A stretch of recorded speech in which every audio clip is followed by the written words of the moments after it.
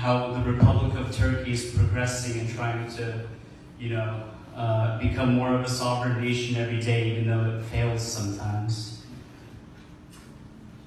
So I had to do a thesis project for my college, and they told me, what do you want to do? I said, well, let me think, what inspires me the most? And I said, growing up, it was always Atatürk on the battlefield.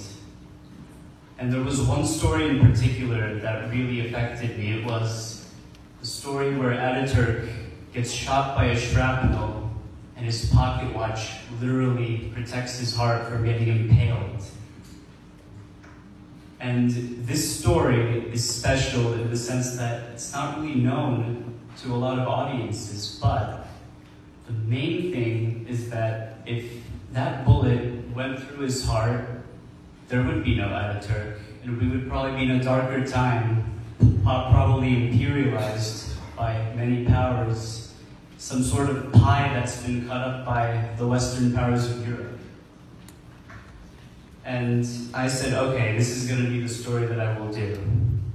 It is a work in progress, but I'm thinking of, furthering the production of the movie for this whole year and to submit it to festivals next year, because I want the whole world to know about Atatürk, because he's not just important for Turkey, he's a son of humanity. He did it for all of us.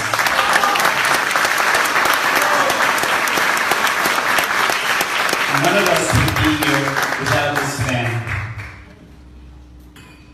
And the main thing that really affects me is that people are trying to destroy his legacy right now.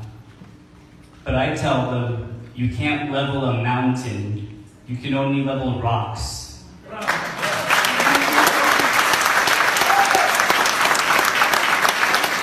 that's what my movie's about. It's for all lovers of freedom, prosperity, and sovereignty. Enjoy.